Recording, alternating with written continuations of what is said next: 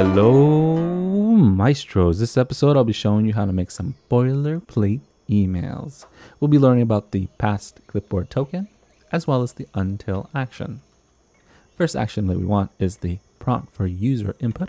We have a nice little loop variable here. Let's give it a try and say, yo, how many emails you want to cook up today? I just want 2. Next action. So, is our repeat action. The very first action on our repeat action is actually another repeat action because we're trying to copy each variable. It's pretty simple. We're just going to copy, pause, make sure it goes into our copy, and then go right to our next thing that we want to copy. In the end, it will be over here. So we want to queue up our next line since it's a repeat loop. And to queue it up, if you don't have the home key, just go left, left, left, down. Not that many downs, but yeah, like that. Last thing to do is a send email. Let's go ahead and send an email right there with that little action. And this is the text that I want to copy in and then paste that in. And let's go back to our cells to show you the past clipboard. So I'm opening up my clipboard here. I'm going to delete this to make things a little more nice to look at. Command copy, right, command copy, right, command copy. So when I copy it up, this will be in my current clipboard. So then I can go ahead and select that and then go edit, insert token. You can go current clipboard, or just to make things consistent, go with the past clipboard.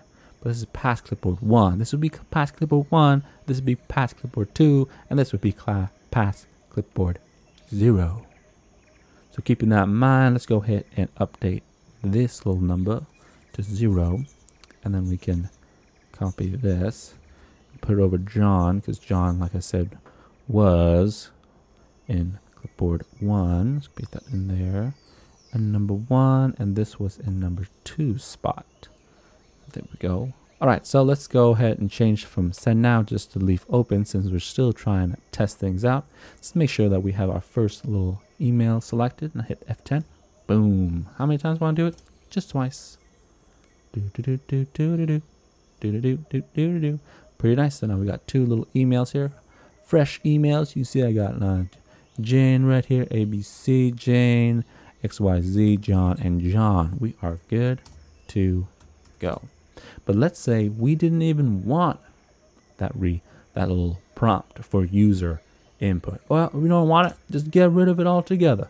Don't even want it. And then instead of changing referencing that loop, just set it for 1, set it for 1, and then drop in our until action. Drop that into our until action, and then all we have to do is put in a keystroke action, and then we just want to have a copy so that we're testing out our repeat state.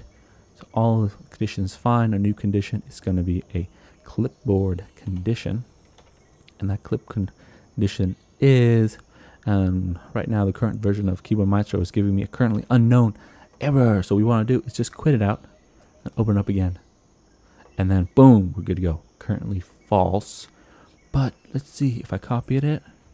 But oh, it's still false. What's going on? Well, actually, there's like a little mystery meat in here, and it's real weird. It might be like a little return, but you have to copy it and paste. Copy this empty cell and paste it in, and then you'll be good. You'll be good. All right, we're good. Try it again. F10. Look at that. No prompt, and it's just going, and then it stopped. Beautiful. Yeah. So that's how to make some boilerplate emails with Keyboard Maestro. Hopefully you enjoyed, and I'll see you next time.